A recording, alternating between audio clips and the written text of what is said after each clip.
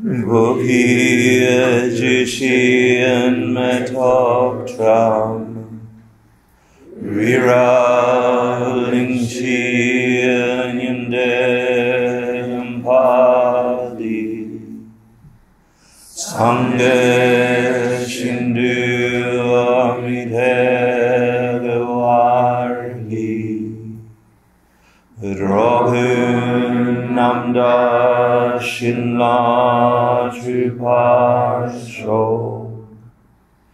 Idam Guru Ratna Mandala Kam Niryatayami Shridanga Soghi Choknamha Janchu Bardu Dakni Gapsuchi Dakiya Shinyan Gipesonam Ki Drola Benchir Sange Druparsho Shidanga Soghi Choknam La Janchu Bardu Dakmi Gapsuchi Dakiya Shinyan Gipesanam Ki Drola Benchir Sange Druparsho Shidanga Soghi Choknam La Janchu Bardu Dakni Gapsuchi Dakiya Shinyan Gipesanam Ki Drola Benchir Sange Druparsho. Okay, let's take a nice deep inhale and go, am I ready for this? Yeah? Yeah, okay. And be gentle with your minds, okay? Be kind. But see if you can add to the ear that listens and to the mind that interprets. See if you can add a filter that may it go to every single creature on the planet that needs this wisdom. What if understanding the thing that everyone needs to understand goes through your system right now? It must have an effect, even if you don't feel it right now. So to amplify that karma, the consequences of that action, just imagine all the future creatures who don't exist in the future because it's only in the now. Yeah. May they receive whatever insight you get. And that just gives you hopefully a much more amplified way to use whatever's going through our systems. Because whatever's going through your system is not coming from here. You can't. Whatever you hear is part of you. Okay? Even if I say the same thing over and over and over, your mind is interpreting it the way your mind is interpreting it. I can't help that part. And you can't either. So let's go. Okay, there's a ton of info. So I'm going to say, please try really hard not to interrupt. Go to the back of your book and put what, and go and just write the questions that are hurting your brain. Remember, I said also on the first class of this course, I said there are so many tangents that we're going to want to know about, and those tangents that have implications, right? So, for example, the assumption is that there are past and future lives. And if you're not there, you're going to be stuck in that tangent and just leave it, put it on the shelf and say, well, assuming it does, blah, blah, blah, but I can return to that shelf. And like that, there's so many tonight. So enjoy.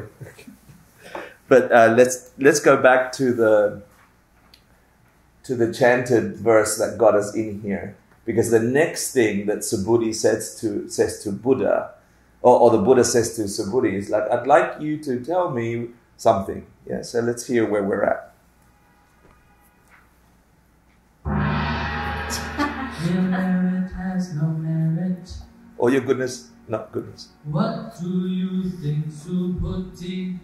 Buddha asked, if someone filled 1,000,000,000 worlds with the 7 treasures and gave them away in charity, would his merit be great? Subhuti replied, yes, world-honored one, it is because the nature of merit is not merit that the Tathagata is able to speak about merit. Then Buddha said, if someone understands and passes on even 4 lines of this sutra to another, his merit is even greater than that of the giver of treasure. Why? Subhuti, all of the Buddhas and all of their teachings of supreme enlightenment spring forth from this sutra. But Subhuti, that which are called the Buddhas and the Buddha Dharma are not real Buddhas and Dharmas. Not like you think they are. And this is this class, yeah. Subhuti, what do you think? Can a srota apanna, one who has entered the stream, have this thought in his mind? I have obtained the fruit of entering the stream. Subhuti replied,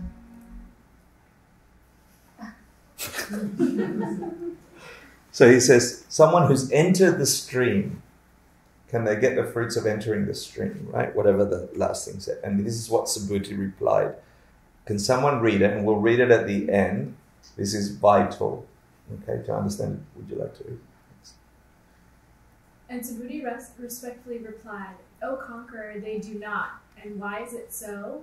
It is, O conqueror, because it would be impossible for them to enter anything at all. And this is precisely why we can even speak of a stream enterer. They neither enter into things that you can see, nor into words, nor into smells, nor into tastes, nor into things you can touch, nor into objects of the thought. And this again is precisely why we can even speak of them as having entered the stream. And if it happened, O conqueror, that a stream enterer were to think to themselves, I have attained the goal of entering the stream, then they would begin to grasp to some self in it. And they would begin to grasp to a living being and to something that lives and to a person. So you already know a bunch of these things, right? If you've been to these classes, you've heard the living being, the person, alive. You know what that means. Someone share what they remember. It's referring to... Sentient beings? All the categories? No, the idea of me and mine, me as a continuum over this life, or me as a continuum over lifetimes. There is no Reda. There's no me and mine, like I think there is. Of course there's a Reda. That's why there isn't a Reda, like I thought there was. And this is the ping-ponging that he's doing, right? The pong, that's what we decided last week. Yeah, the idea of self, meaning I exist. Not like you think you do. Prove it. You don't look anything like you did 6 years ago.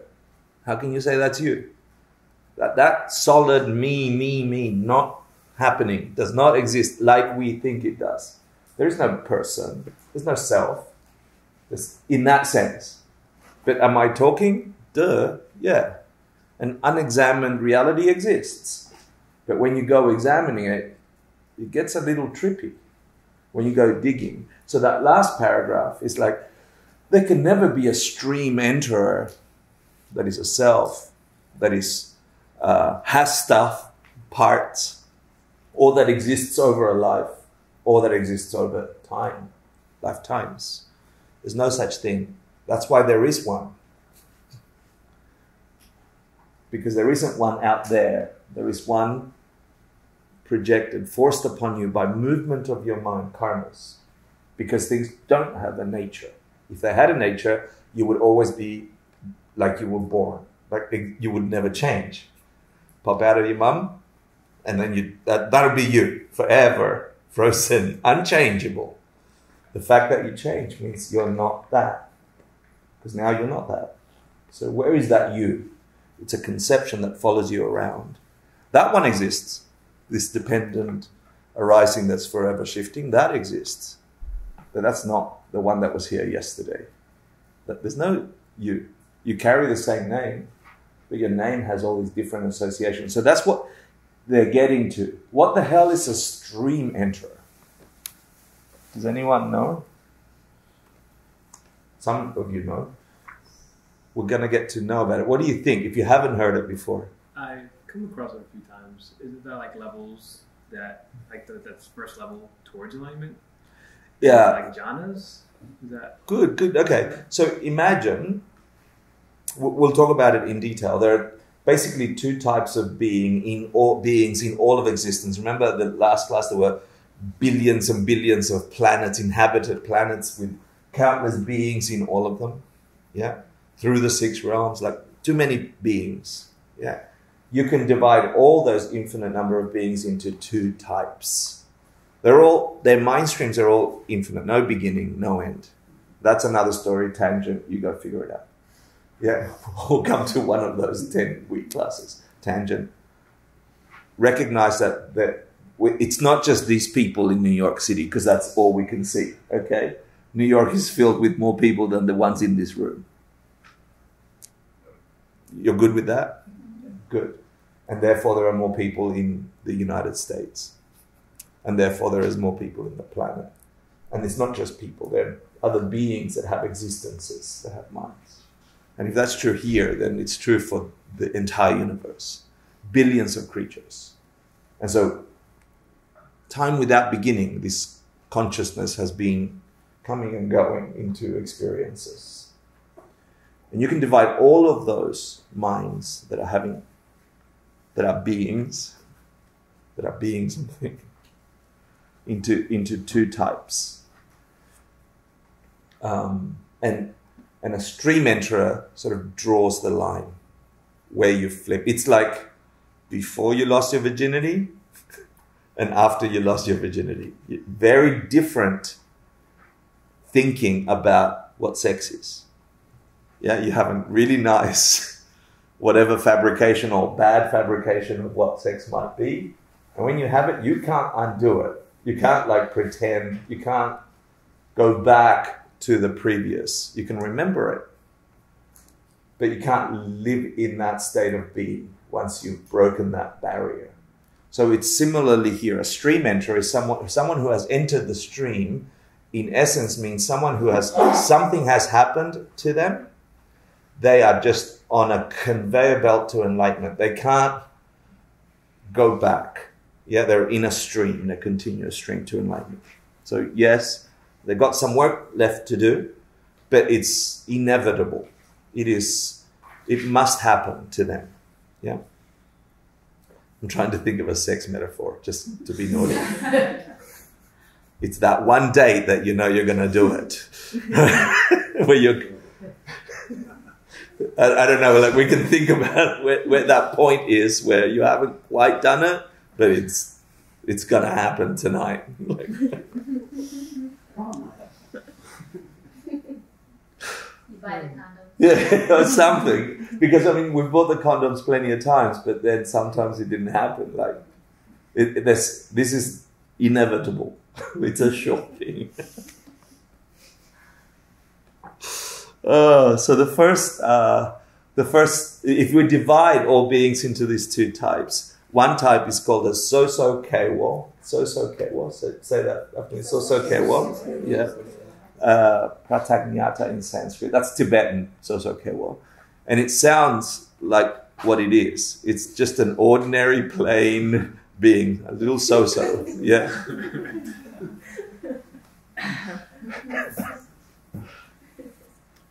It's us, if we are what we seem to be. Okay, it's us here on this planet, little so-so. We come and go, we get happy, we get sad, we get happy, we get angry, we live and die, we get sick, we get healthy. And we've been doing this for time immemorial.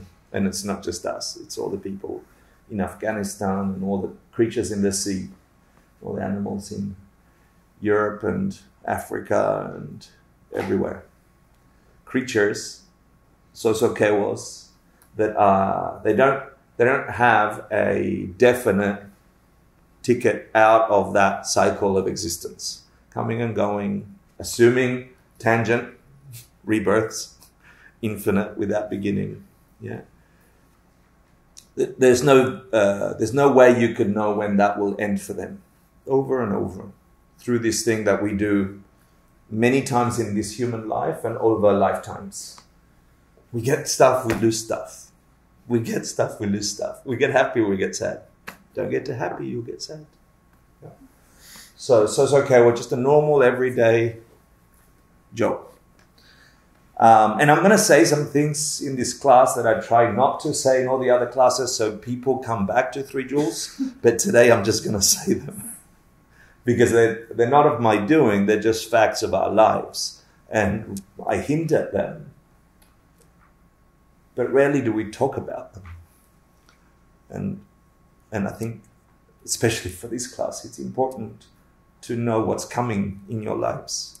And I can't help it. I didn't make those things that are coming to you. They're brought to you by samsara. Yeah. Aging, if you're lucky. Sickness and death. It's coming. And pretending it's not ain't gonna make it go away. And I really try not to. Because we're so obsessed with, oh, I'm depressed, so I better get over depression. Don't worry about getting over depression. You're dying quickly. Yeah. The problem is a little bigger.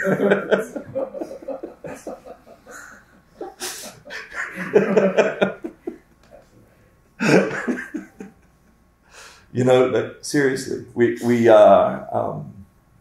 focused on a detail that isn't, that if we put as much energy into something else, that detail will disappear with the something else. And that's the only point of studying this. If it was anything else, then go get drunk, like go have a party. Yeah, if this is just another thing that came and went. And the only reason I think it's worth dedicating a lifetime of study is because if you can connect to the ideas inside here that are active and real, the realizations we talked about last week, you can already see the potential that what is not. That's why there are. The tree that you think exists is not a tree like you think it is. That's why there is a tree. Something made the tree. There's no tree, but there is no tree like you think there is. And if that's true for that, that's true for pen, that's true for you as a person. That's true for human as a being. That's true for your mind. It's not the way it is. It doesn't have to be this way, really. And can you surgically go in there and figure it out with logic and reasoning first? And then you need to do the work to get to the visceral experience. And this class is about that. Because when that unlocks, it's a different game. Using the sex metaphor, imagine none of you have ever had sex, right? Some of you are like, Some of you are like, And I tried this whole class to tell you about sex. You got to imagine this heat inside of you that gets, like you get a little, your eyes style. Like I can tell you all the story. You've never had it, okay? So you don't know what it's relating to. So I can tell you that blood pumps in places and things get sticky and you can't think right and, you know, you're in this kind of headspace. I can tell you all those things. You're all smiling because you know what I'm talking about if you've had good sex. Actually, no, even if you've had bad sex, you know what that's like. Actually, that's probably why you've had bad sex. Because this is kind of getting lost in the moment. But anyway, back to the metaphor. I can tell someone that's never had that experience all about that experience. But imagine not having had it. Imagine just going by those instructions. try and get the heat. Try and get the, like, it's like, oh, I have to do the heat thing, and I have to do the eye dilating thing, and and I have to get sweaty, So you get the instruction for having sex, but you've never had it, and so you do weird shit with it, right?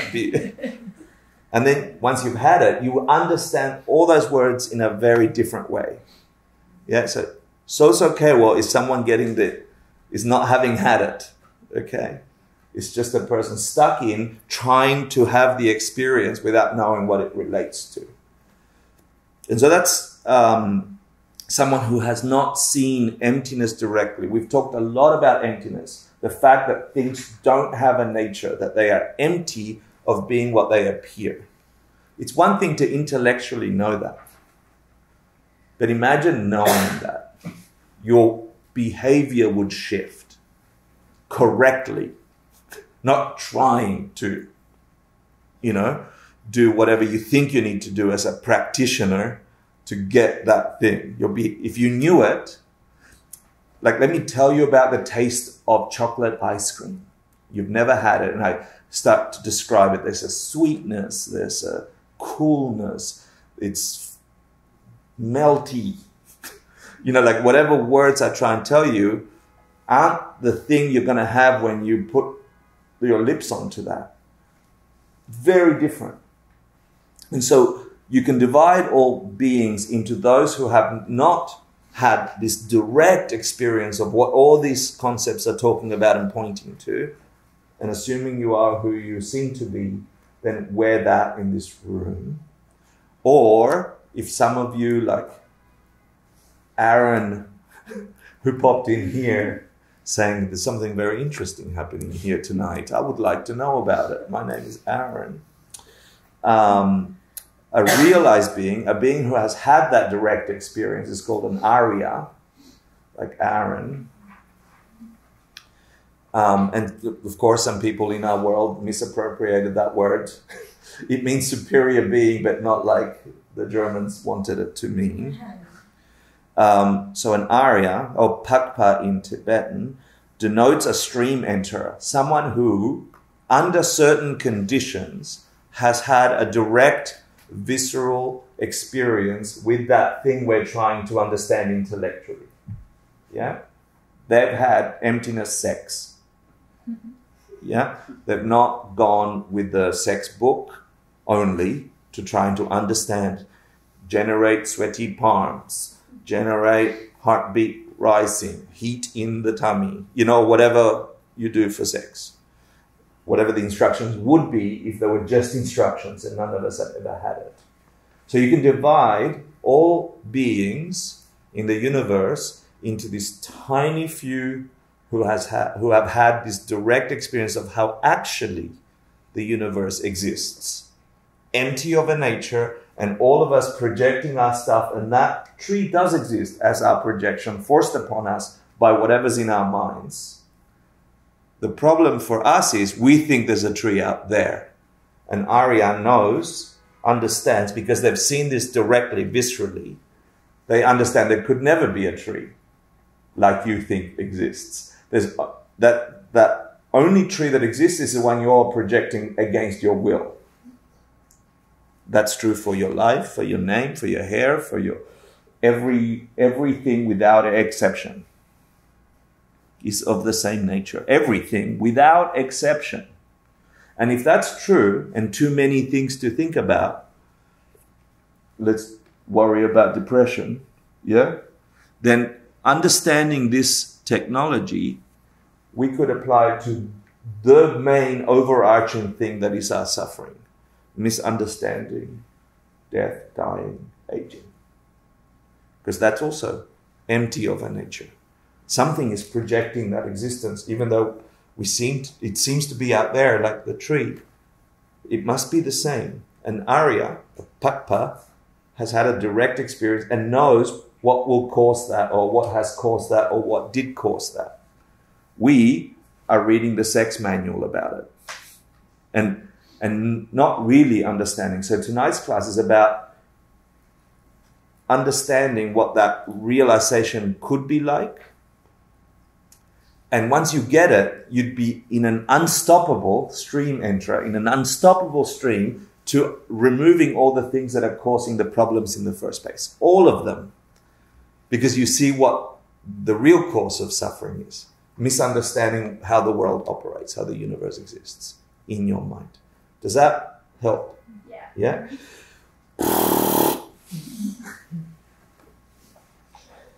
So this class starts off by saying, what is it that we must do? What mountains of intellectualizing we must do to try and generate enough inertia to actually go down the roller coaster of the unstoppable, the stream enterer.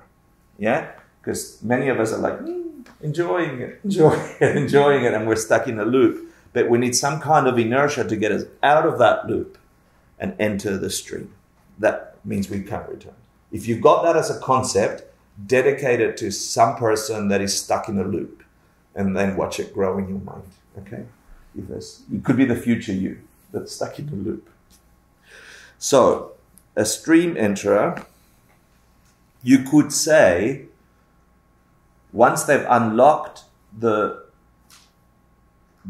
understanding of how reality functions, and once they've seen this ultimate thing, you can determine how long they've got to be in samsara, how many courses they've still got left for producing birth, aging, and nominal suffering. But now they have real tools to remove all of it.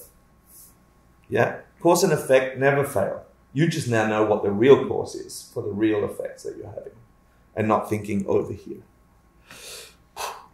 Once you have had the direct perception of emptiness, once you've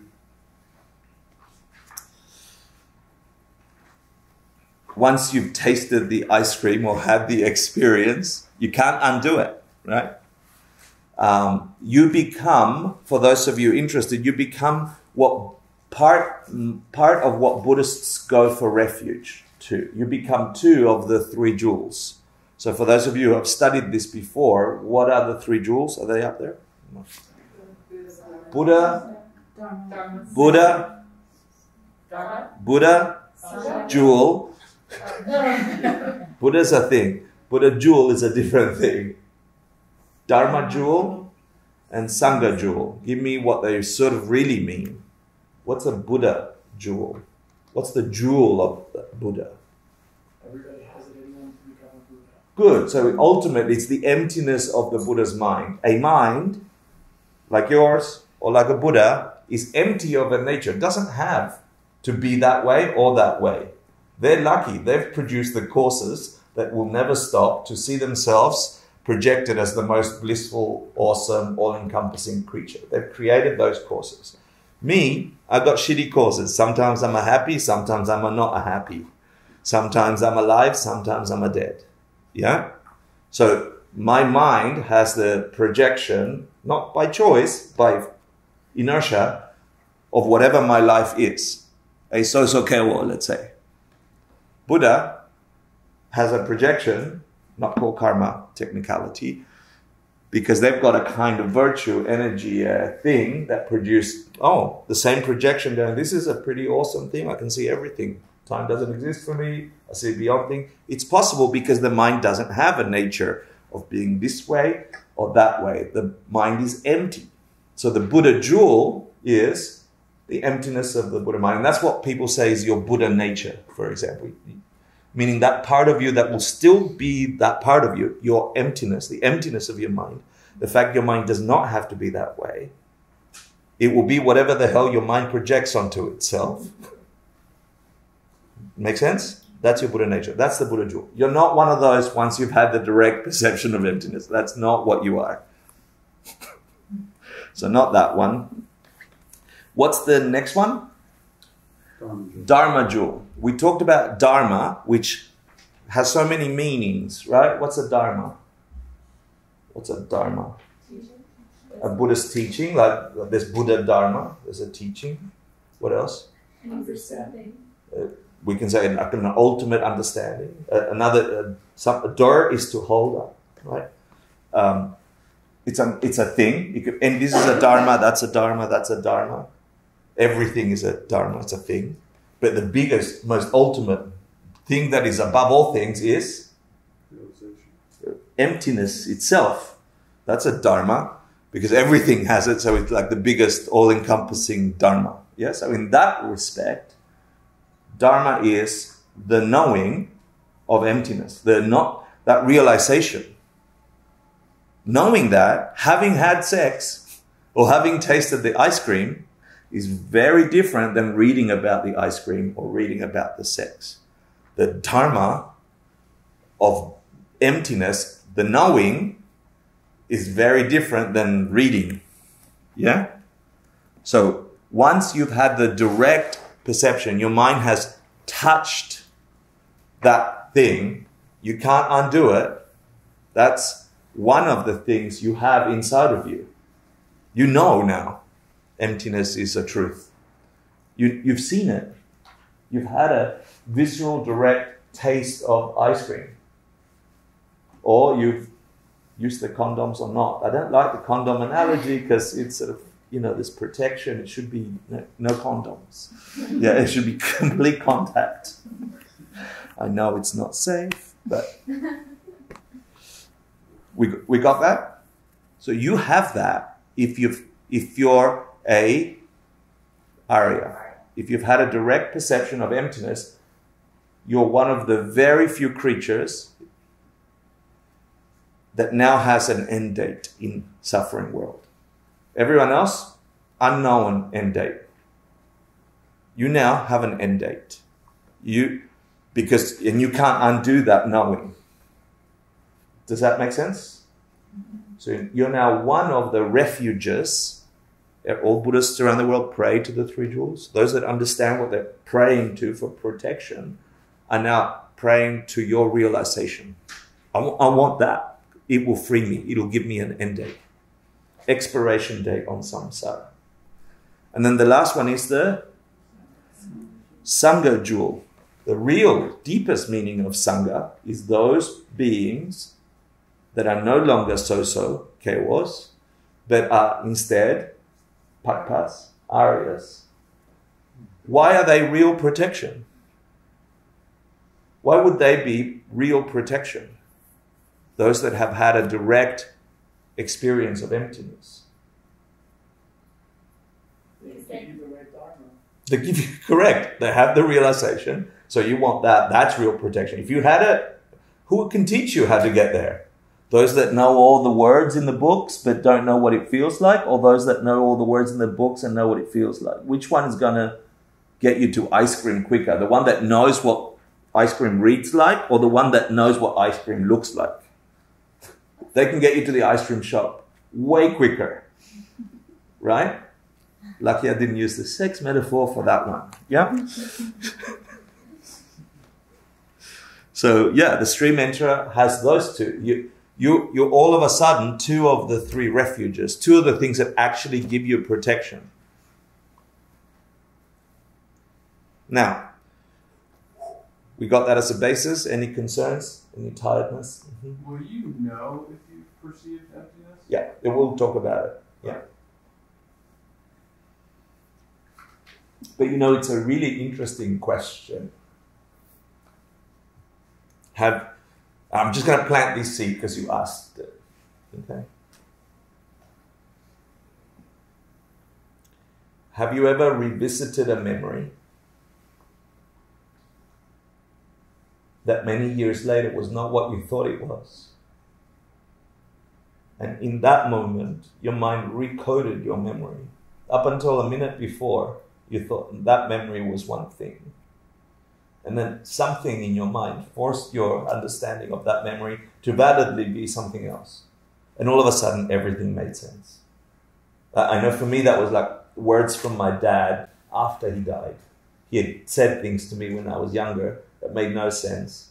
Later on, after he died, he appeared in meditation, and the meaning of those things had a completely different thing. I'm like, wow. So what was it? That or this? So I'm just going to leave that there as a little tease. Yeah. Mm. So, Back of the book, put it in Okay, back of the book. Yeah. Okay, let's talk about how to enter. What must we do to actually see emptiness directly? What are the things that we must do? And you've covered this already, but now it will have much deeper meaning. In the Tibetan tradition, it comes from the authentic, original Indian tradition. And that's the amazing thing about Tibetan Buddhists, that somehow it escaped too much manipulation and cultural tweaking. When the Buddha taught, this is the closest to the original teachings of the Buddha that got frozen up in Tibet for 1,000 years. Their whole culture became about the Dharma, the Buddha's teachings. They created language to try and explain the books and translate the Sanskrit to Tibetan. Everything was about that. So, and then for 1,000 years, nobody bothered them. And the British went and did stuff. So we have Lam Rim, which is a summarized version of every step on the path to enlightenment. And there's so many texts on Lam Rim, steps to on the path to enlightenment. It's graduated.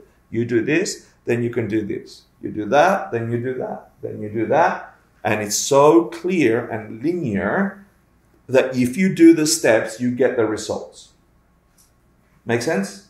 Yeah. Lam Rim. And so there's Tu Sam Gom, which is you learn it, you contemplate, you meditate on it, then you do something, practice, and then you can get the result. And it's the same for seeing emptiness directly. And you've seen this slide in this course, I think, right? I think it was the second class or the first class, the 5 paths, which is really 4. Why is it 4? The last one doesn't exist at all. Hey, good. The last one is not a path, it's a result. Yeah. I love it because if you just say that, somehow it makes it like, it's like, oh, it doesn't exist at all. Yeah, wise. Yeah. So remember this, we enter life and we think life is about fixing this little thing, getting the career, getting that. I'm going to say those things that I think need to be said. The life we're chasing ain't going to do it. It didn't do it for the previous generation or the parents that you have or the generation 100 years before or the creatures that lived here 1,000 years before that. The life we think we're living is going to give you the same result that it gave all those people. Okay? Doing what you think you're doing to get you some kind of ultimate happiness ain't going to do it. I'm sorry. It doesn't mean you shouldn't do what you're doing, which is where our minds go, oh, fuck it. I mean, screw it. So intercourse it. Yeah? More polite. It's not that at all. You still got to do stuff with this body because everything has a consequence. Not doing something also has consequences. So it's not that we shouldn't do anything at all. But now if we understand that there is a chance, that there's a possibility that if you move from So-So Kewa to Pakpa, you could rewrite the entire game, then you get to choose how you do and what you do. And that's what we're going to cover in these paths. And these paths said first you need to understand that whatever you were doing ain't going to do it for you. And that's entering the first path, which is the path of accumulation, which is having renunciation. Yeah. So here I'm going to give you the 3+ prerequisites to having, to entering this stream. And then we'll go into detail about each. But first of all, you need renunciation. You need to say, I'm done. I've had enough taste of broken ice cream to know I don't want that anymore. I've had enough relationships to know how they end up. So my engagement with relationships changes. It doesn't mean don't stop having relationships. I've had enough change of jobs to know that a job ain't doing it. I've had enough diets to take care of this body to know it's going to break anyway. So the way I obsess about my mind and my body in this world and how much I take care of it, that ain't going to do it. Everyone else has tried doing that. The right face cream, Cleopatra was bathing in some milk or something, right? She dead. Sorry.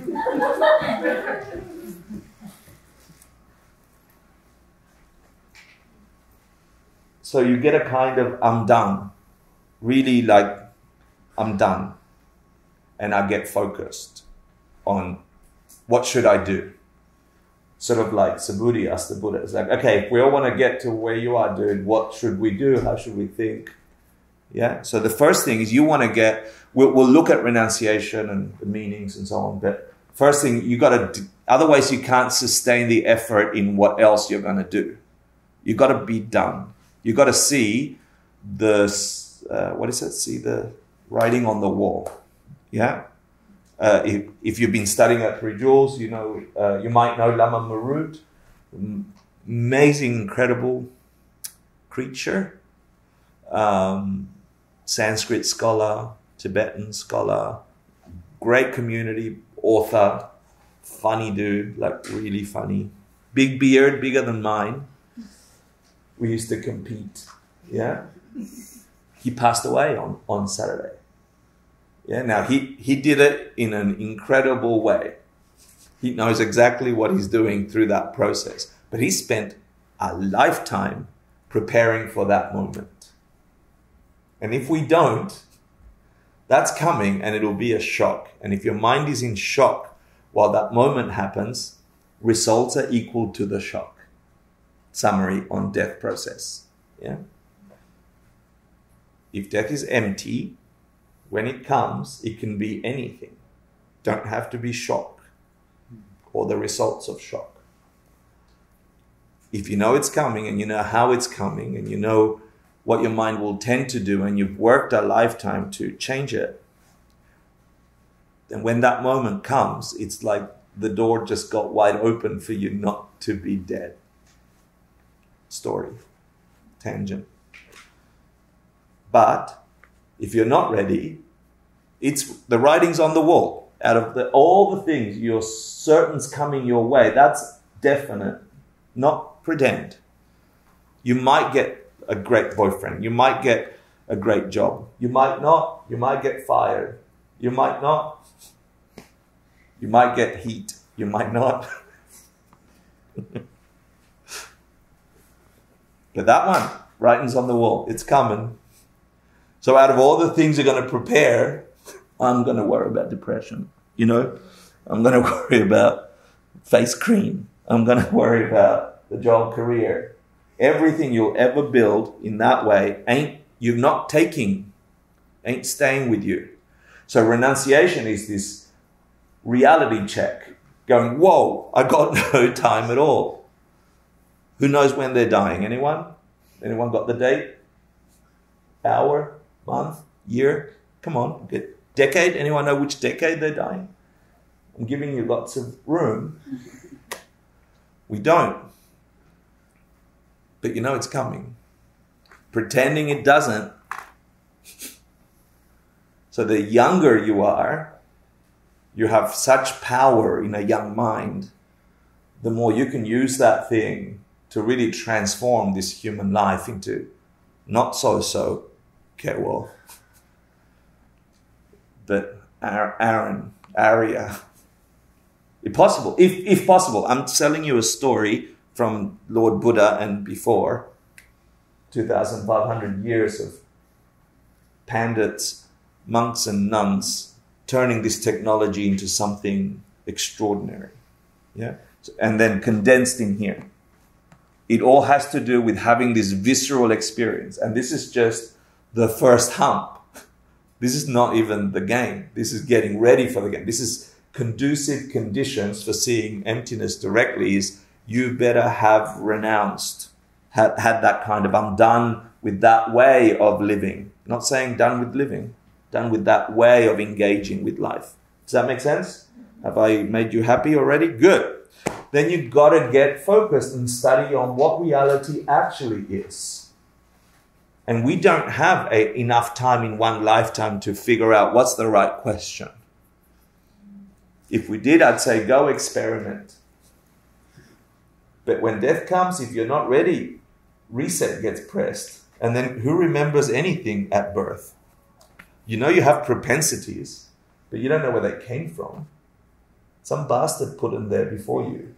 Can I ask a question now? You can if it's, and I choose not to answer right. it. Yeah, Okay, perfect. yeah. So last week I did a past life regression. Mm-hmm. Never did it.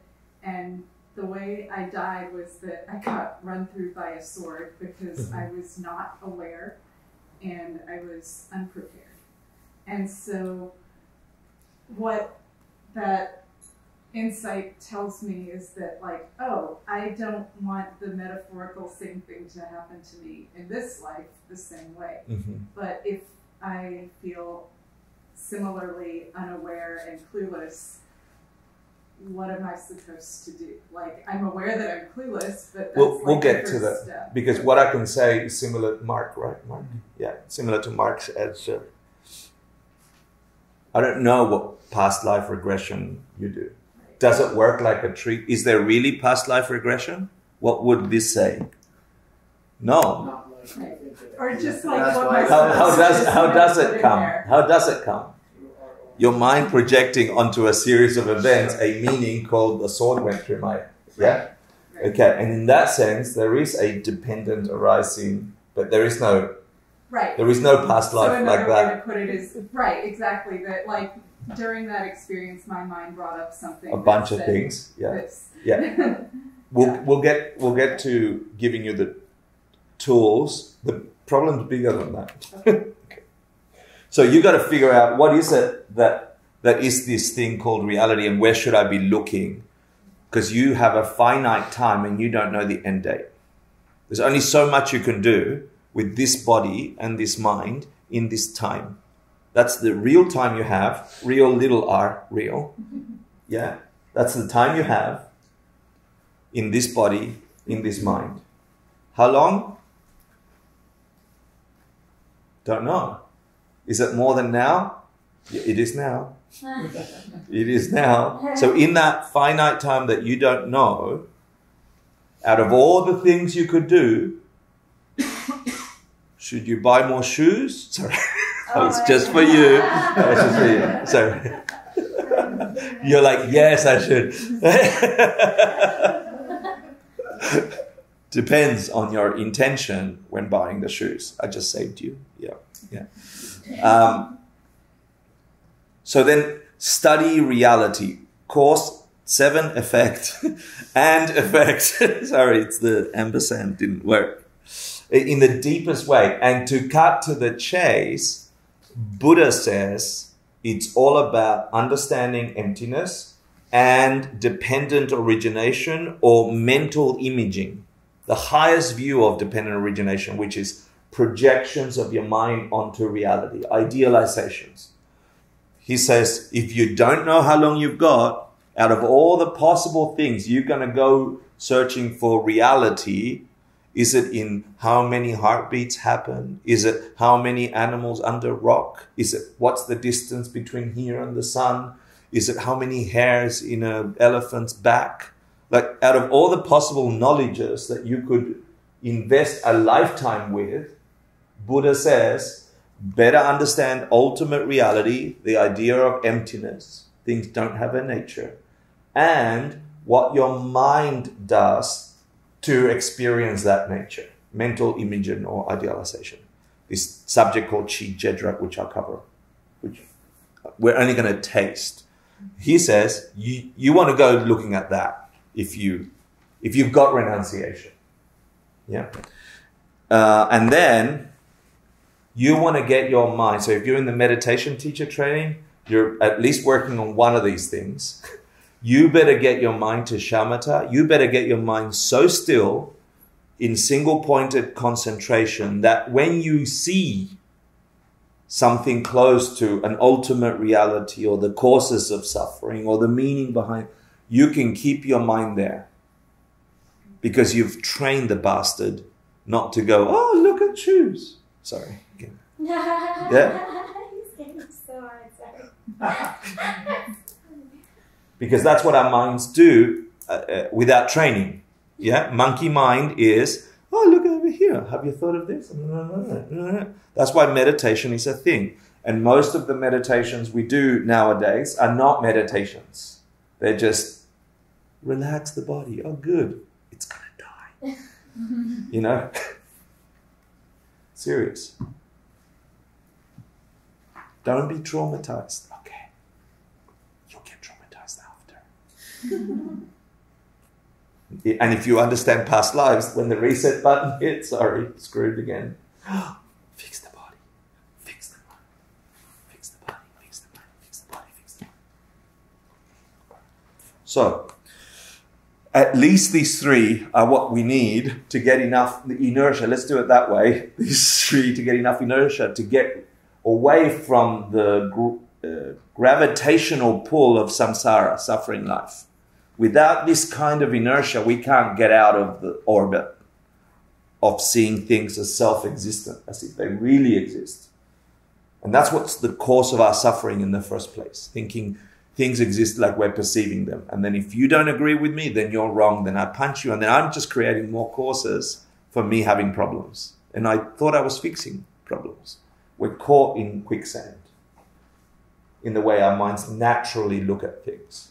So Buddha says, if you want to get out of that orbit, renunciation, realize that the orbiting is the problem.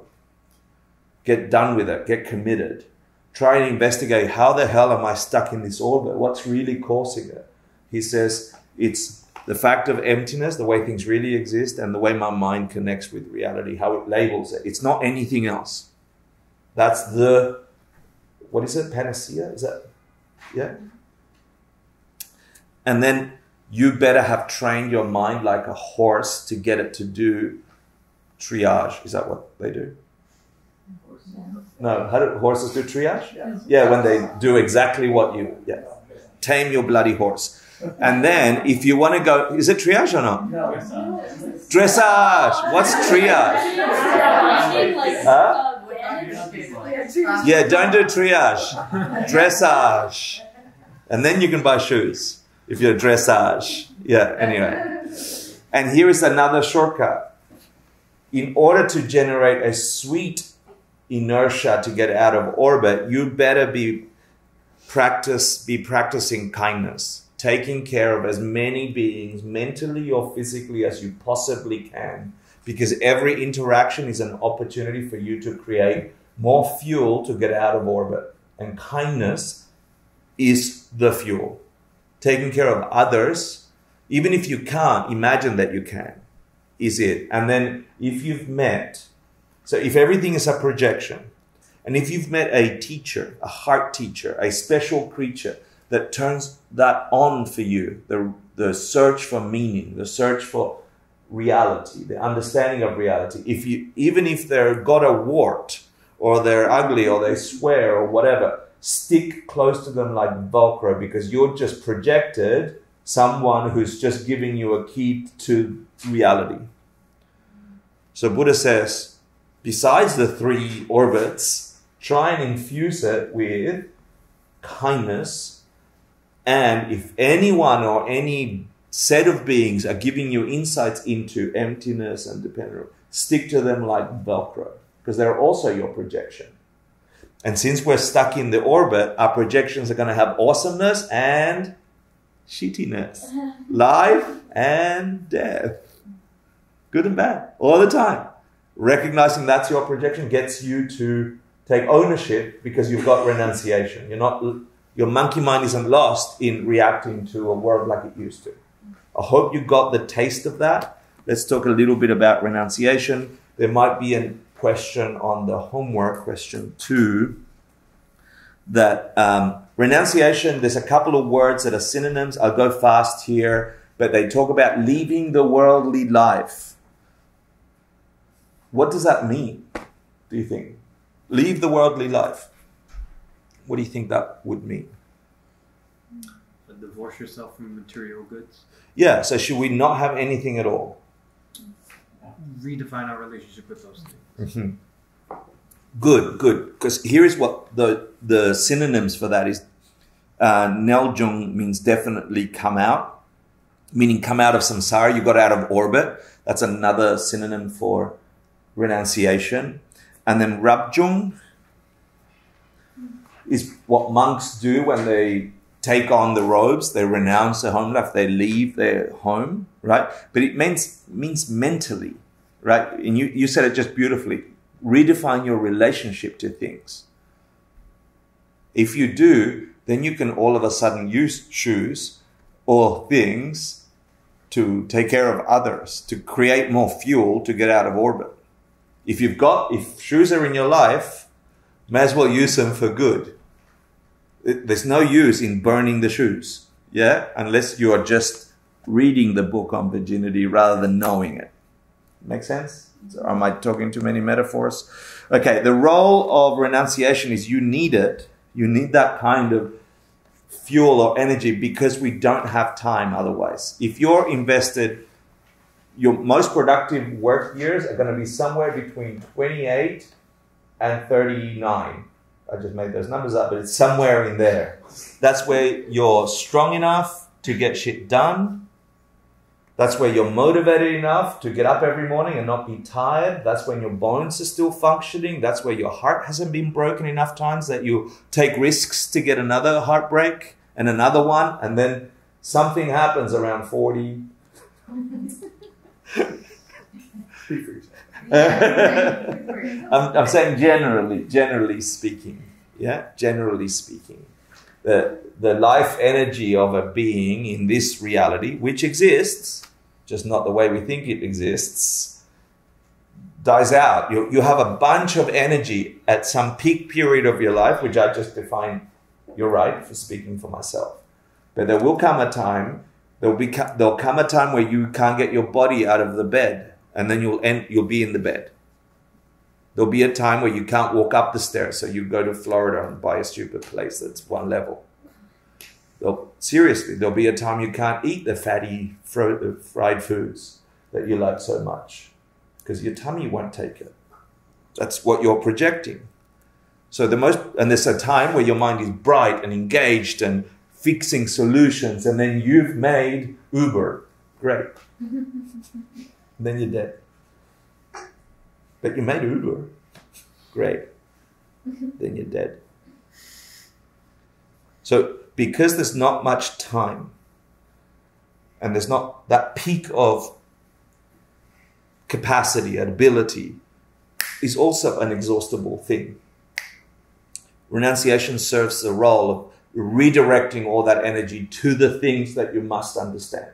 Those three things I just mentioned. Get renunciation, understand reality, specific Chi Shedrup, yeah, and get your mind settled. Get your mind so serviceable that you, when encountering ultimate, you're stuck to it. You're like, I'm keeping my mind on. It won't get away because a monkey mind will see it get away.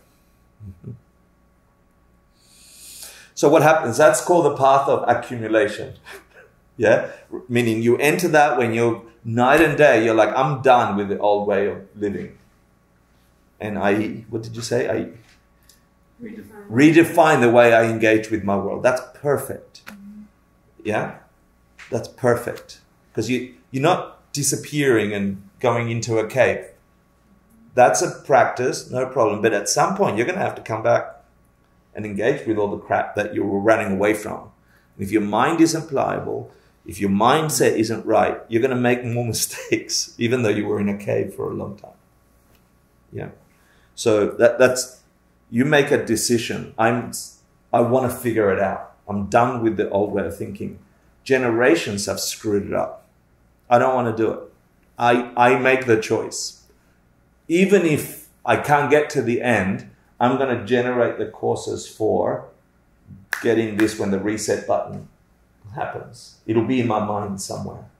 Yeah, even if I can't reach the enough orbits this life, there's enough fuel for the next one to get me out of orbit or close to it.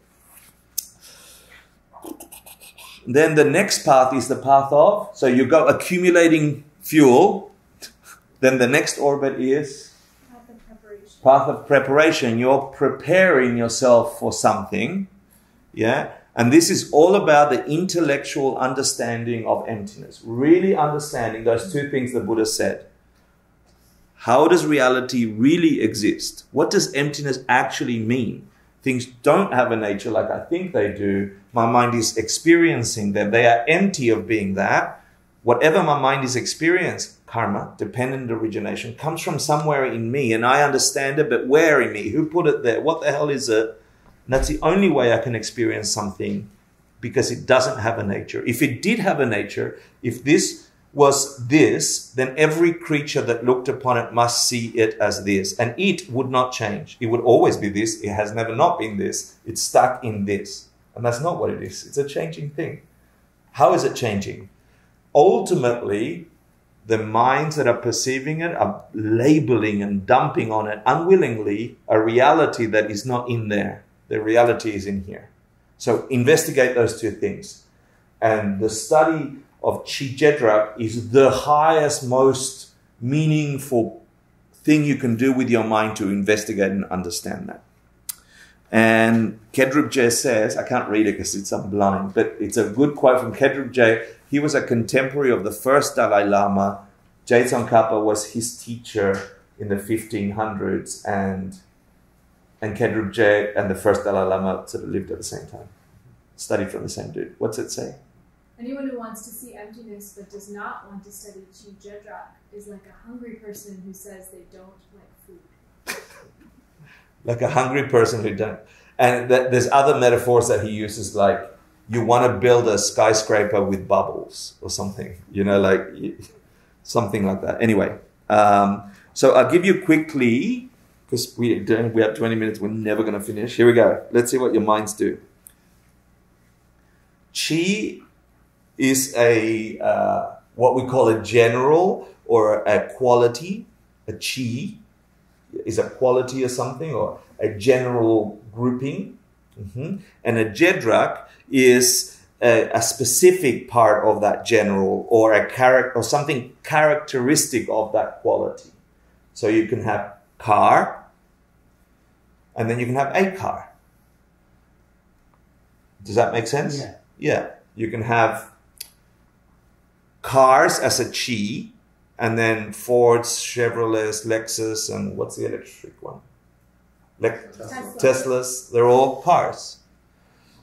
They're all jedraks of that chi. Does that make sense? Yeah. That's important. And the thing that is most important here is to note the difference between car and a car. Car and the car. And then apply it to person and the person, or a person. And if you understand those groupings, we're going to go a little deeper. Do you understand Chi? You all understand Chi Jed right now? Good. I want to say one is an archetype, and then something. So what's that? A glass, right? A glass. And if there was another one that looked different, what's that? A cup, damn it. Mug. A mug. There's another glass. Yeah. So these two are a glass. This is the glass. That's a glass. Glasses. These are glasses. They're jedraks of glass. Where the hell is glass? Yeah? How is it that we can identify this as glass or a glass or the glass?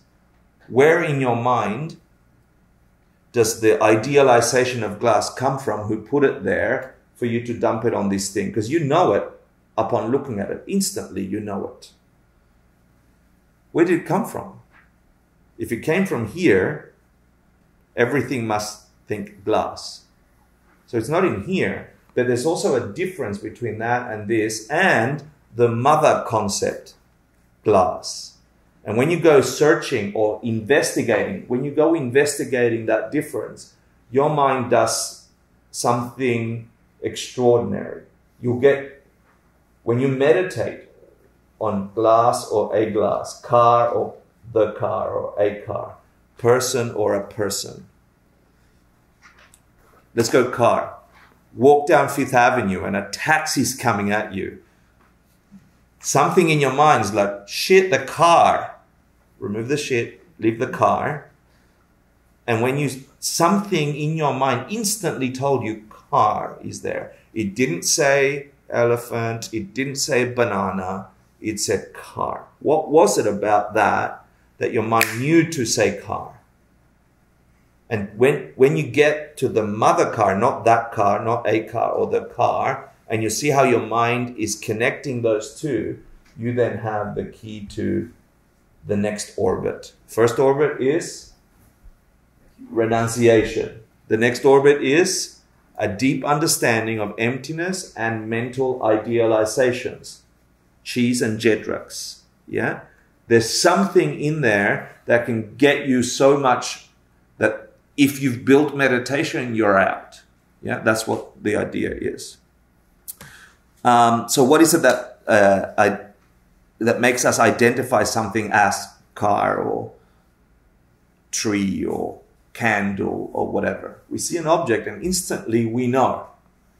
Getting to think about and searching for what is it that's making that happen. And we're talking about physical objects, but it's true with love, and it's true with hate, and it's true with anger, and it's true with all sorts of emotions. They're objects of the mind as well. Okay? So it's not just physical objects. It's like a sensation arises and your mind instantly has a chi and a jedrak in relation to that thing. And you better go find out where the hell it came from, what is it, who put it there. Because if you're operating at that level, you're at the code of the matrix. Yeah? Cool. So I've got to tell you this really quickly. And wait, not a question, but can you just say the last sentence one more time? You'll get to the code of the matrix if you understand how chi and jedrak operate in your mind. Objects are objects in your world. And I don't mean just physical objects. Any object, anything that your mind conceives of is connected to a chi and a jedrak. It's actually a coding for all of existence. Yeah? This chi and jedrak. And who the hell put it there? Why did you get car and some puppy dog didn't get car? Why did you get pen and someone got chew toy? It's not in the object. It's in your mind. And now we're getting to the mind, and who the hell put that there, and why did that specific thing come out? And if I understand the connection between the mother concept, the archetype, pen, car, cup, whatever, and the cup, a cup, those instances, there's something in there that you will see in your mind that will help you get to be an Arya, get to be a stream enterer, get to see emptiness directly. We're not even there yet. This is the hurdle of the second orbit. Sorry. You'll know what seeds to plant. Exactly. You'll know exactly which seeds to plant to perceive yourself as getting out of orbit. Really cool. Because until then, you're just living with seeds that you think exist out there, separate to you. When you see the code of them, you can start rewriting code. Yeah, sorry to mix up things.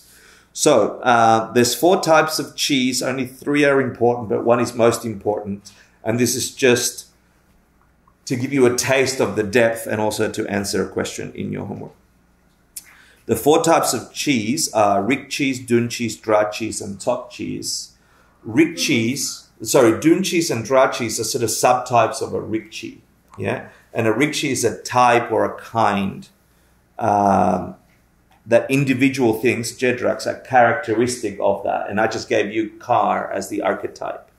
And many things fit under car. The car, a Chevy, what was it? Tesla. A Tesla. Not all Teslas are cars, but not all cars are Teslas. And that relationship is important. So how do we know, etc., etc.? Now, a dunchi is a mental image of something you have already experienced directly. So you probably all have a dunchi of the taste of ice cream. Yeah, you probably have a mental imprint of the taste of... When I say taste of ice cream, your mind did something, a dunchi popped up, and you know exactly what it tastes like because you've tasted ice cream. But But if I told you that in northern Queensland, in the north of Australia, there is an rainforest ice cream company that makes rainforest fruit ice cream, and I'm trying to think of the name of the fruit. Let's say blah blah fruit. I can't remember the name of it, but it's chipotle. Have you had that? Chipotle fruit. It's like chocolate mousse. It's weird fruit. I know it sounds like chipotle. It is chipotle, but it's not that chipotle. Yeah. Chipotle fruit, and it's pitch black. It's sticky, and it's fluffy like mousse, but it's not that sweet. And they make ice cream out of that. You can't have a dunchi of that because you have not had a direct experience of that taste. But your mind has a drachi, a mental idealization of what that might be like. Why? Because I told you it's a fruit with certain qualities. You know what fruits are. You know what ice cream is. And your mind just went, It grabbed those cheese together, created a new chi that you haven't experienced. But it's still there, isn't it? Yeah. So your mind just did those two, either ice cream because you've had it or ice cream you haven't had. It created a mental idealization of something. A rikchi is like the main grouping of those two things. When we experience something, ice cream, you're never really experiencing ice cream. You're always experiencing your dunchi of ice cream. Your mind is having a experience, and that label, this tastes like what ice cream should taste like, is what we think the thing is we're holding. We get stuck in the mental idealization that occurred, and we mistake that for the thing we're holding. Does that make sense? When we look at the car, our mind went, car, and we are only ever seeing our mental image of a car. We're never really seeing the reality that is outside our mind. Do you see that? When you get to understand that, like Sarah said, you can then begin to operate at the level of the seeds you're planting. What the hell produced that kind of car?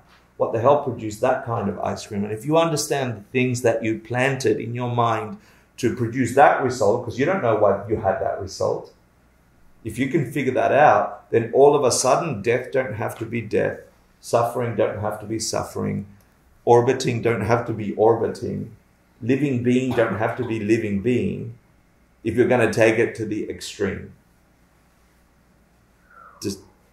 Who said that? Someone said that. Okay. Dzogchen is just sometimes people describe emptiness with Dzogchen. It's just a collection of physical parts. I'm a Dzogchen of my arms and legs and feet. It's just you should know that there are 4 divisions. There's a ton of study in here, okay? I'm just giving you a taste. You're still on the path of preparation. You're trying to understand reality through emptiness and how things arise, mental imaging. Yeah, and so this study is vital, figuring it out. And you can find it not just in Tibetan, but you can look at it in Western terms. How is it that the mind conceives of something? And in Western terms, your brain is sitting in pitch black skulls, and yet you're having a light experience of a person moving here with fluorescent lights above you and looking at a screen. You're not looking at a screen. You're looking at your mental image of a screen, and you're mistaking it for the screen.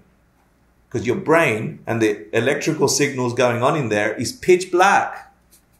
The same with the sounds I'm saying. You're not hearing what I'm saying. You're hearing what your mental idealization of the electrical signals that got to the brain through the eardrum are happening, but you're doing it in pitch black brains. And the Buddhists would go, not just that, you're adding a mental layer, the dunchis or the drachis over that. That's how reality actually exists. And yet, this sort of functions, so we're operating here. Are you good there so far? Yeah. Okay, so understanding that that's something worth investigating is part of the path of preparation. Sort of you're generating inertia. Another part of the path of preparation is this thing called highest dharma or chuchok, truth of deceptive reality. You intellectually first you intellectually understand how your mind is constructing reality.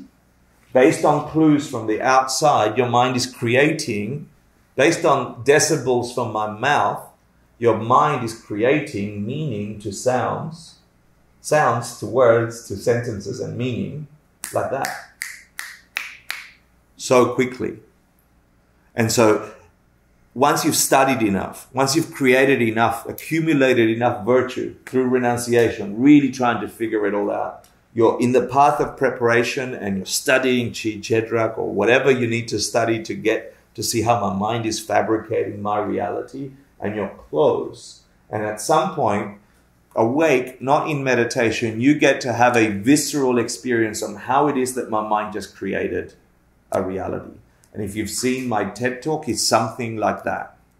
Someone's yelling at me, and after a bunch of study and a bunch of practice, I couldn't see the screaming boss. I saw this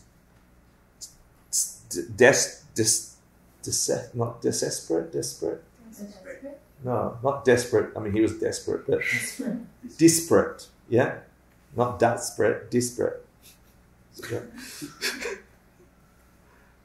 I saw parts. I didn't see boss. For a millisecond, everything went black, pitch dark, sound-wise, and I could see shapes. And on those shapes, my mind labeling Gary, suffering, but like very slow motion. And I saw how my mind created that particular boss called Gary, who's an asshole. Yeah? For me. It's not out there. Out there is a bunch of data that my mind idealized and collected, correctly so in that situation, as this terrible experience. But there was no terrible experience out there. My mind fabricated, and it was like the most incredible thing I have ever seen in all my years of existence. Having seen your mind generate a reality that you were sure was out there all the time. And for that millisecond, the asshole yelling at me showed me that it didn't have to be that way. That in fact it was me projecting asshole against my will, because nobody wants to do that. And I had fabricated the whole thing. My mind had dunchied or drachied that whole experience. All of a sudden, the power to start or stop assholes was here. Never more from that day was that power out there. And so they say you get this peak experience, this thing called Chuchok, the highest Dharma. And it's in the final moments of Jorlam, the path of preparation, where you actually see what's called dependent origination. Upon shapes and colors, your mind idealizes and labels a reality. And you mistake it for the reality, except for a moment you see it, you see the gap. And at that point, you're close. You're close to having this, we're trying to be what? We're trying to be Arias, not so Kewas, right? At that moment, you're close. You actually see how you're projecting deceptive realities that you were misinterpreting your dunchis all along. And all of a sudden, that shifts the game. It's no longer out there having to move the pieces or buy the shoes. It's in you. That's like at the edge of leaving orbit. At the very edge of leaving orbit. And they say it's highest Dharma because it's the highest perception you can have as a so-so kewo, as a normal being. It isn't the highest Dharma. The highest Dharma is the Buddha Dharma.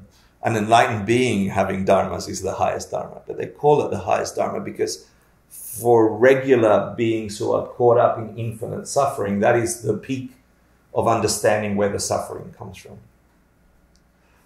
And you can get there if you have a mind. And you can get there if you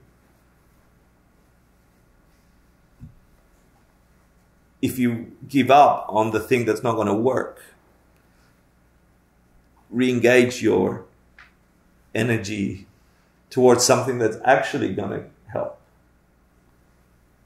Or you can just go with a mountain of other beings who become corpses week after week.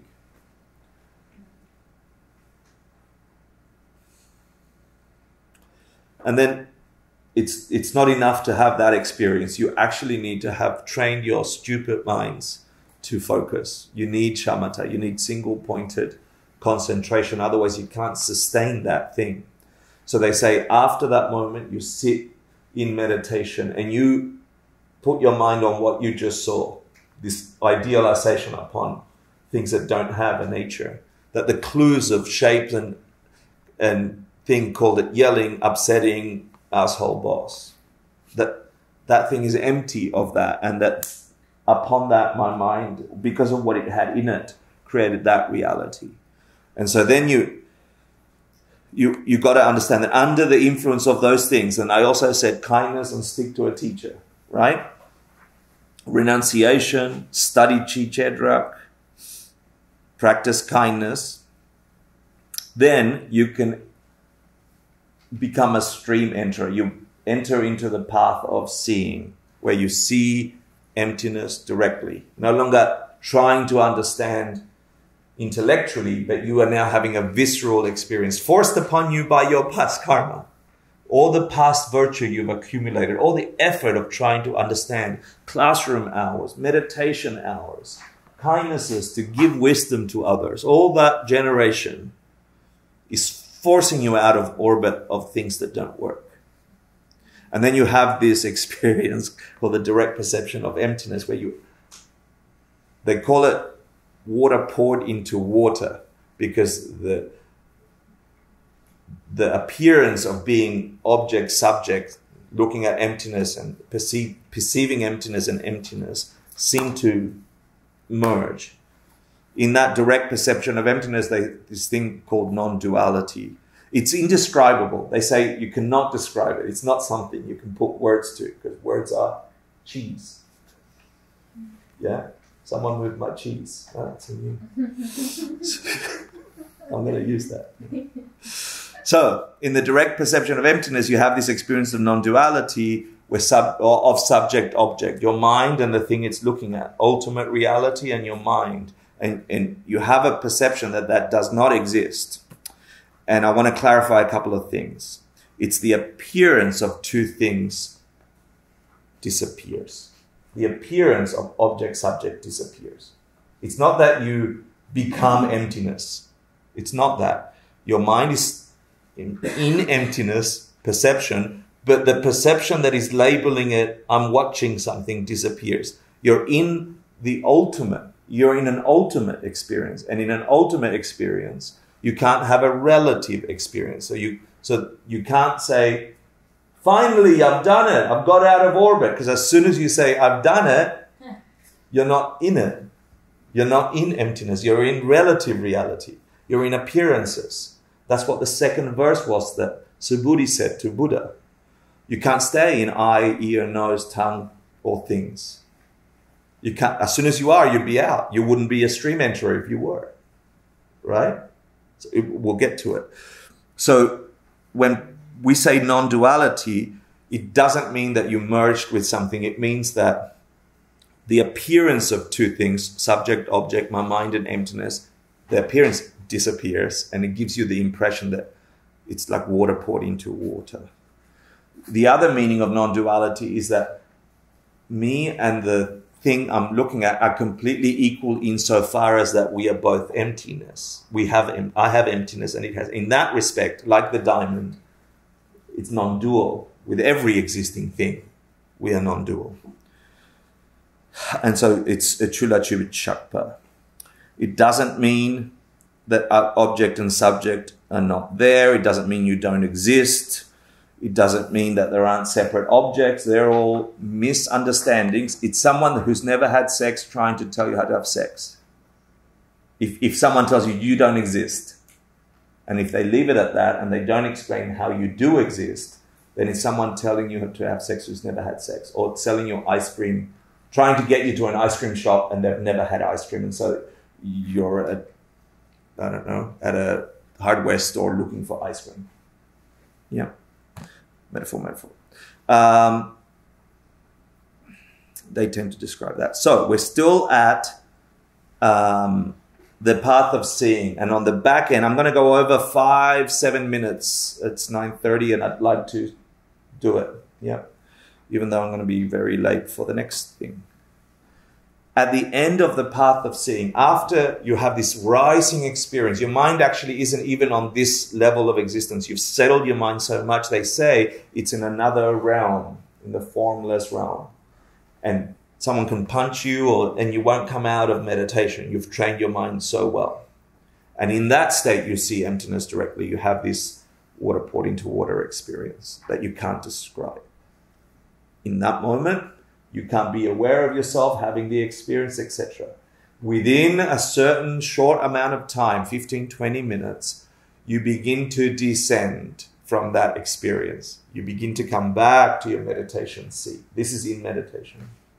And they have this thing called subsequent wisdom, Jetob Yeshe, where your mind has a series of realizations, some on the cushion, some for up to 24 hours after. You've radically altered your mind. You've gone from Soso Kewo to Arya or Pakpa. Yeah? So the infinity of your mind has just had a moment in it, which means you're out of suffering. You're on a conveyor belt out. You're a stream enterer. There's a definite time for you to exhaust all the causes of suffering that you've got inside of you, because now you know the technology. So this series of realizations, I'm just going to put them up really quickly. They are summarized in the 4 Arya truths, mistranslated as 4 noble truths by early British translators. 4 Arya truths are the truths of a Pakpa, the truths of a being who has seen emptiness directly, of a stream enterer.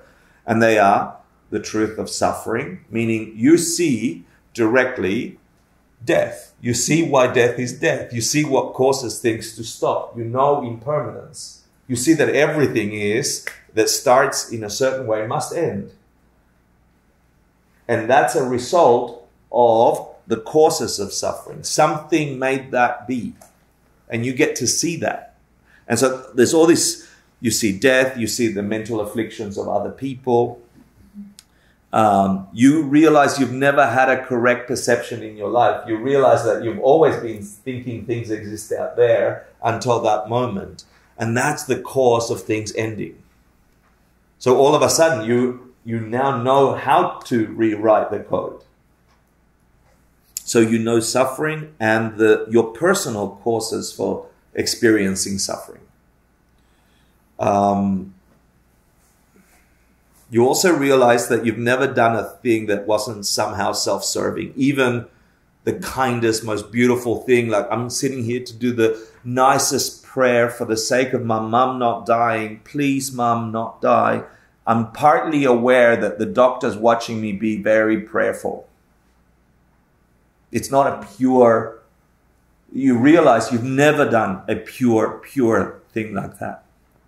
But that's part of joyful effort. Right? Depends on your motivation. What he's saying is, what the texts are saying is that up until this point, even the joyful effort has a selfishness to it, has a self-serving, yeah, that's what they're saying. You will also have the understanding that suffering can end. It can stop. It does not have to be an ongoing, permanent thing. You meet what's called the Dharmaka. They say you meet a Buddha, but you're actually seeing the emptiness of your mind, which is exactly the same as the emptiness of a Buddha's mind. And so you have like this direct communion. Your mind is now conceiving what you just experienced and is labeling these sort of 12 things into 16 things into these 4 truths that are summarized as the 4 Arya truths. So then you realize suffering can end and you are certain of it.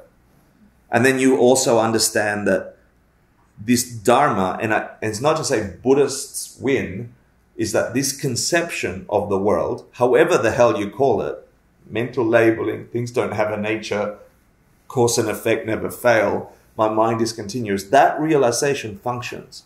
You realize how you could pick up a Dharma book and get to freedom. You can see how the realizations in here are true. Everything the Buddha said was true because you now have a code to read it as true. And you can use it to get out. All of the Buddha's teachings are about this realization. Without it, they're just more things to do. They're more shoes. Yeah? Here is, so Jetop Yeshe is the subsequent wisdom. Within 24 hours, you read people's minds. You get to see how people are trying to trick you. You have these extraordinary out-of-body experiences that collectively are the 4 Arya truths or the 4 noble truths. There is suffering. Shit, I caused it by misunderstanding how I go about my world. I punched him thinking I was going to be happy. That's just going to be more punching. Same for death. It can end because it's in here. It's not out there. And now I know exactly how to end it. I just saw it. Now you get to work. You've got to start traveling out of orbit. Now you get to work. But now you are certain to get out. And so there's also this term illusion. As you come down from that experience and the 20-something hours start passing, something horrible happens. The old way of the world exerting itself as if it existed out there re-exerts itself. You didn't get rid of it. You just saw how it worked. And so as you come to, things still begin to appear, continue to appear like they used to. You only get happy by getting things for you. You only get away from suffering by punching people that hurt you. That still appears as self-existent, even though you saw how things don't have self-existence. That lie, because you've been habituating it from time without beginning, that inertia is still here. It didn't go away just because you saw the mechanics of it. You now have to deal with your particular bullshit that you planted from time without beginning. Congrats. The big difference is, and that's what the meaning illusion is, the big difference is you don't believe the bullshit anymore. Of course, the angry boss is yelling at me so I can yell at him. That's what's going to cause more angry bosses. I didn't know that yelling at him was making more angry bosses. So now, even though it appears like I must yell at him because he's being really unfair and I don't deserve this, there's no way I'm yelling at him because I know what it will produce. So I'm saying, oh, I'm so sorry you feel that way. Can I help you? You're the best person I've ever met and mean it. Now he'll get angry. But that's another story, right? So things still begin to reassert themselves as existing, and you just don't believe that appearance. And that's the meaning of illusion. There's no other meaning of illusion. Things exist. There is an angry boss, but it appears different to what it actually is. It's my projection, forced upon the shitty yelling I've done in the past. I don't want it anymore, so I'm not going to yell. All of a sudden, power is mine.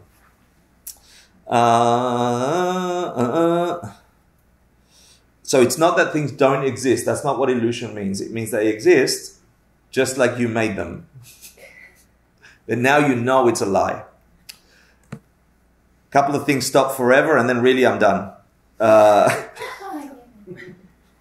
Your intellectual understanding of self-existence disappears. You know now intellectually that things don't exist the way they appear. Because of what you tasted ice cream. Yeah? And you no longer doubt this teaching of the path. You see how it actually functions. You saw it directly. And there's a name for that. Now what happens, the name is Tongpang, or the two mental functions that disappear. Doubt, like I know I'm onto the right thing finally. And I see what things appear and know what they are. Those two are 100% yours from that moment on. And those two things, that's all you need to undo suffering forever, including old age and death. and everyone's suffering. And that's what enlightenment is. The working with that code to undo the thing that's broken. So then you enter the path of habituation, gom lam. You now have to get out of orbit. You know how to. You need to figure out how to put your thrusters on. You need to figure out when to press turbo. You've got the fuel. It's all done. You've done the laps. You've got renunciation, etc., etc. You want to get out. So you need to start practicing what you saw directly. You need to habituate your mind, undo the causes of your own suffering by not yelling at the boss, by not being down on your depression. Depression's caused by some other depressing thing you've done towards others in the past. And when depression comes, you want to use it to remove everyone's depression. You can use it as fuel to get out. Very different technology. So you start getting used to removing one by one all the things that cause our suffering. Ultimately, you want to get rid of the seed that perceives things as self-existent. You want to get rid of that mistake. And the subtlety of that mistake. Sorry. All those cheese in your mind, the 7 billion plus of them, all these things you call beings, you realize they can shift too. Then you have this heartfelt, I really want to figure this out, not just for me, but for all the other creatures. I know it's a lot, I'm sorry. Okay, one more. Now let's see if you understand what that meant. Can you read it again? And he respectfully replied, O conqueror, they do not. And why is it so? It is, O conqueror, because it would be impossible for them to enter anything at all. And this is precisely why we can even speak of a stream enterer. They neither enter into things that you can see, nor into words, nor into smells, nor into tastes, nor into things you can touch, nor into objects of the thought. And this again is precisely why we can even speak of them as having entered the stream. And if it happened, O conqueror, that a stream enterer were to think to themselves, I have attained the goal of entering the stream, then they would begin to grasp to some self in it. And they would begin to grasp to a living being, and to something that lives, and to a person. So hopefully you got a little bit more. This is what you're going to look like if you do it properly. And these are the kind of visions that you're going to have once you realize what your dunchis come from. Another realization you have coming out of the direct experience of emptiness is the paintings of holy beings, the tankas of Buddhas and so on. You get a realization that they are referring to something someone actually saw, an actual being who has this mind. And the first person that saw it painted it, sketched it, saying, I saw this deity, this being, this part of my mind. You're like astronauts of your own mind, and you get to see other beings in your universe, and you draw them when you come back. And then maybe copy, paste, painters copy and paste the Buddhist paintings. But somebody saw those initial beings. And you get that realization when you come out of emptiness. Hopefully that gave you a taste. Here is the assignment if you want to contemplate or meditate on it. The preliminaries, if you know what they are. If not, contemplate on general and specific, or quality and characteristic of that quality in regards to whatever your meditation object is. But I suggest thinking, what's teacher, or what's the teacher, or what's a teacher of wisdom for you? Who's appeared in your life as teacher? Where did that come from? What seeds must you have to seek teacher? And on that, let's do a very quick dedication, and then we're running to journey. Pokia Jushin Metoctram Rira Dingshi Yunde Yampadi Sange Shindu Mite Guardi Dropun Namda Shinla Triparsho Idam Guru Ratna Mandalakam Niryatayami Diyagoku Sunam Yeshe Tsoksokshin Sunam Yeshe Lejunwe Dampa Punito Parsho. I'm deeply grateful to share the only thing that I believe is going to shift anything, and thank you for your ears and your minds and your time. I hope you turn it into something however you can. Thank you, Victor.